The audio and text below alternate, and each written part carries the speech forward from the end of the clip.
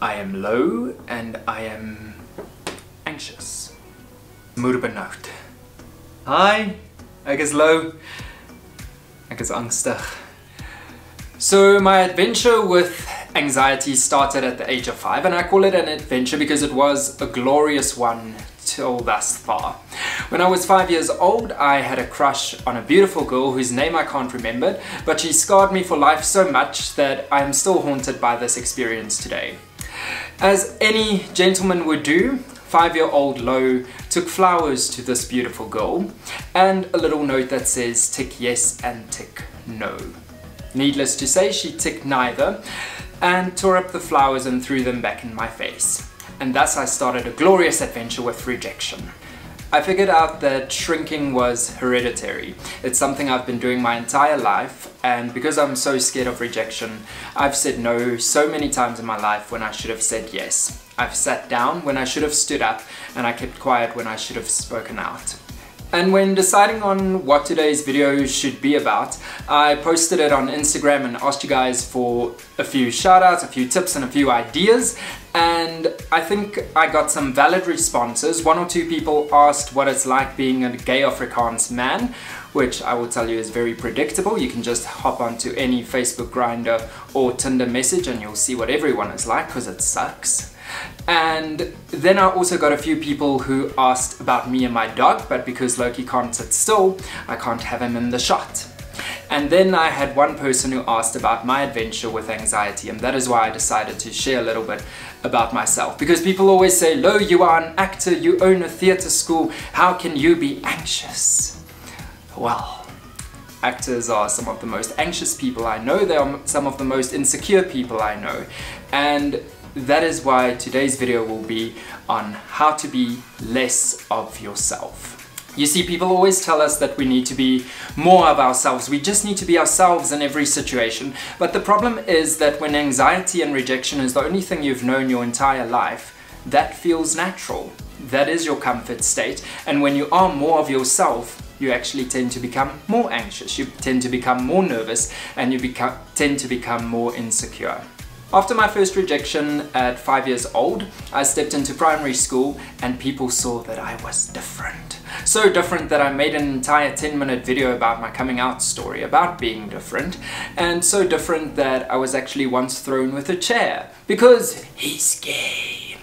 And I survived. I have good dodging skills, and thus I learned to put on a little mask, and soon I became very popular in school, but the feeling of being insecure and being anxious never went away fully.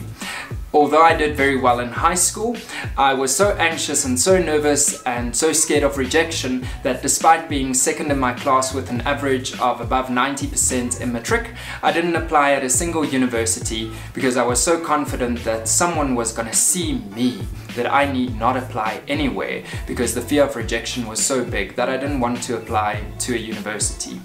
After school I received a scholarship for the New York Film Academy, but due to various financial strains and various other situations I couldn't carry through with these plans, and I started my own drama school to help pay for my studies locally. And although I had this brave front of not being anxious at all, I leaped into an adventure of self-discovery. And to this day, I have 2 aspects of my personality. One is the Lo who loves going out, loves to make new friends and loves to socialize. And the other part of myself is the Lo that can lock himself up in the house for 12 days on end without seeing anyone and without replying a single WhatsApp message. And I know that many of you watching this have been haunting me for replies, and I promise that I will get to it before 2022.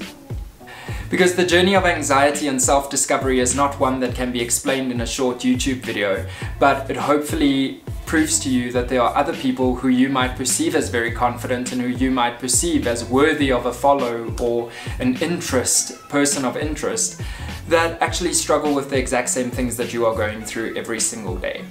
And I've just come to know in my 29 years of life that everyone is insecure about something. No matter how beautiful they are, no matter how ugly they are, but everyone is insecure about something. Whether it's something you can see on the outside or something that happened to them when they were 5 and someone rejected them that stayed with them throughout their days.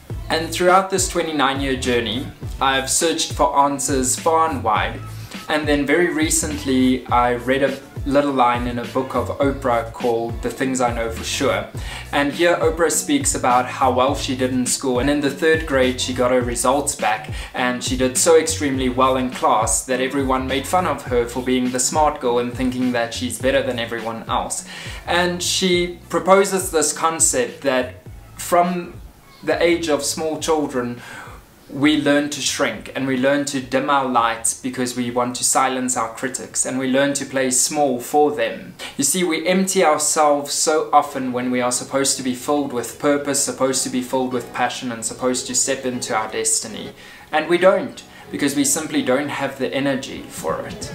And the reason we don't have the energy is because we were pouring ourselves into undeserving people who can't love us half the way as we should love ourselves. So when you need to become less of yourself, we need to be less insecure, less self-conscious, and we need to become so much less of who we are so that we can step into the purpose of the one who created us and the one who loves us fully, as broken as we already are.